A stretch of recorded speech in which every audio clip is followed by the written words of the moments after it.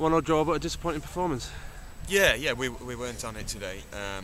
Apart from the first 20 minutes, the initial burst, you know, it was good, it was energetic, we were putting the balls in the box, but we didn't back that up for the rest of the game. Apart from the last 5-10 minutes, but we're going gung-ho then, and you know, we'll leave ourselves open, but we created a couple of opportunities, but we didn't construct moves, we didn't remain composed on the ball, and that's what we've been like since the turn of the year. We have been composed and in control of our destiny through that, but we were miles off it. Not a game for the strikers neither. No, I don't think we looked sharp. We didn't take our chances, and that's what you've got to do. Or at least if you miss a chance, you know, you can't let it affect your game, and we did. You know, we huffed and puffed. Now you're in there for a long time afterwards with the team. What have you been saying to them?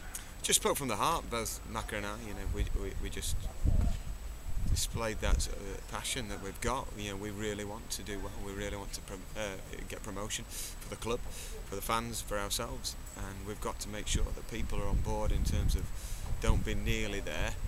It may be more convenient for some, you know, to stay at this level because of jobs and there's more travelling. We've got to make sure that, you know, we're into people, we know what they're about, and they want to should push us over the line. You know, it means so much to us that, you know, we want to get to the root of the issue why we've been a bit nervous against mid-table and lower league table teams. We're better than this.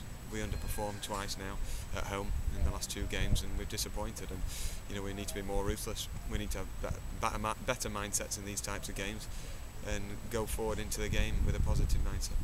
That's great. Thank you very much.